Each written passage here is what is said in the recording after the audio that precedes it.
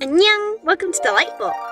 This piece, as you can tell from the title of the video, is the banner art for the awesome SallyGreenGamer. If you don't already know about her, you can find a link to her super fun gaming channel in the description box below.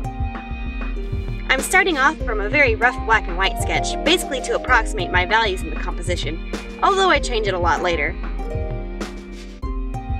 Next, I'm going right in and rendering the roses.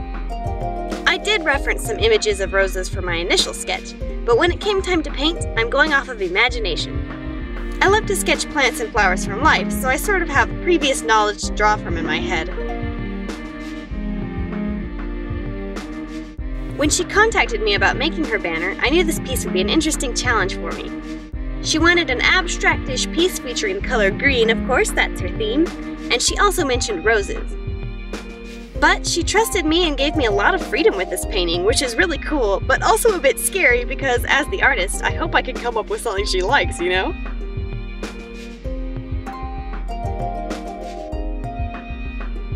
Obviously, you can tell this piece is very monochromatic, meaning its entire color palette is focused around one color.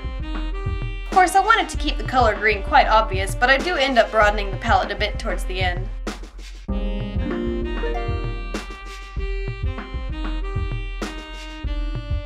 You'll see me clicking on and off white guidelines. That's the space that people will see if they use a desktop computer.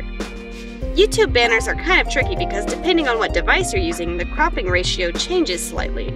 So most of the interest is focused in the center where people can see it.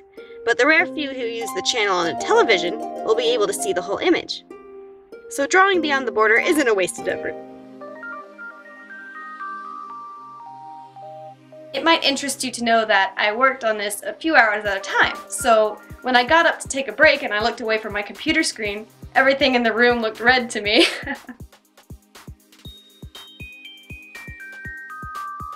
At this point, I thought the painting was looking too beautiful and not digital gamer-esque enough, you know. It needed some kind of edge to it. So I'm putting together a random assortment of colored squares on a new layer to create this pixelated texture-like layer. At first you can see it's not really working and the image is a little too green at this point, but I'll come back to it.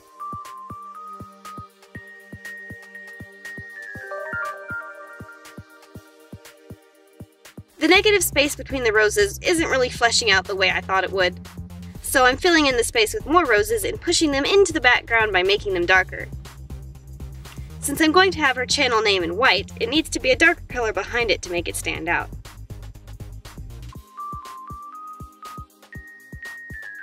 In order to bring a bit more variety of color to the piece, I like to make a new layer in Photoshop and set it to color. It's an easy way to bring color to your image without losing your values. If you've watched my videos before, you know that I struggle with color, so this is a technique I use quite frequently.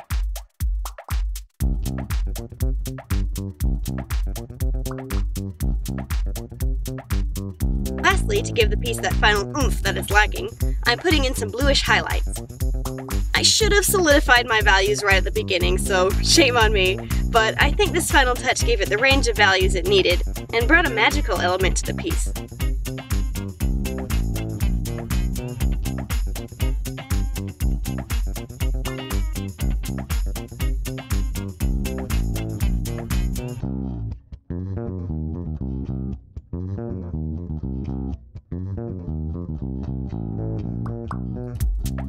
You can see I'm bringing back the pixel layer from before and smoothing out the text.